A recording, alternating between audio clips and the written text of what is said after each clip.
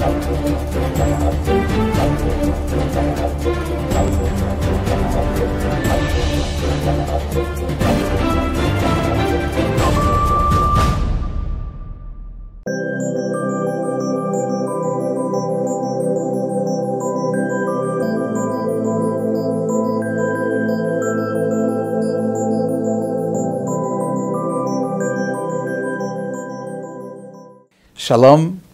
and welcome to JewishTV.media. Today's topic is the question of conversion to Judaism, and this is the email which I have received. Dear Rabbi Ullman, I am a non-Jewish man in my early 30s and I would like to convert to Judaism. I have been reading on many religions and found many contradictions. I find that Judaism appeals to me from all perspectives, philosophical, ethical and spiritual. What steps do I take to begin the conversion process, and is it something you would encourage? Theodore from Balmain. Dear Theodore, I'm sure that from your readings you would have found that Judaism is virtually the only religion that doesn't try to proselytize, tries to do missionary work and to convince others to join Jewish religion. As a matter of fact, Judaism believes that every single person was created in the way that he or she can be close to God.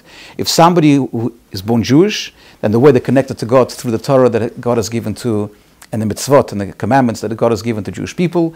And if one is born a Gentile, a non-Jew, then he could be a very spiritual and connected person, an ethical person, by connecting to God through the laws, the 7 laws that God has given humanity, the non-Jewish part of the humanity. And those involve belief in one God, negating idolatry, not murdering, not killing, and other such laws, altogether 7.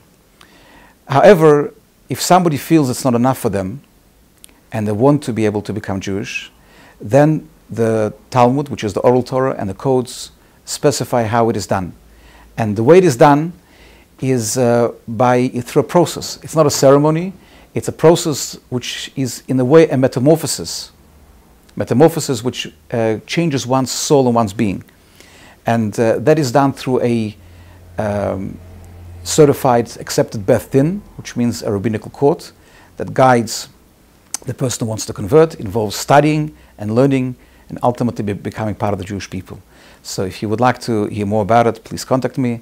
In the meantime, I wish everybody all the very best, and we'll see you again at JewishTV.media.